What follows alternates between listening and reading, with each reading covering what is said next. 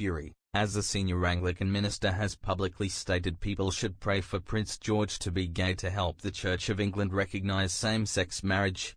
Reverend Kelvin Holdsworth wrote on his blog post encouraging people to pray for the young prince to be blessed one day with the love of a fine young gentleman. His comments to the public have been described as unkind and destructive. Right now, same-sex marriages in Anglican churches are banned in both Wales and England. In his online blog post, Mr. Holdsworth said that if Prince George married another man in the future it would help the Church of England become more inclusive. He wrote, and I quote, "A royal wedding might sort things out remarkably easily, though we might have to wait 25 years for that to happen.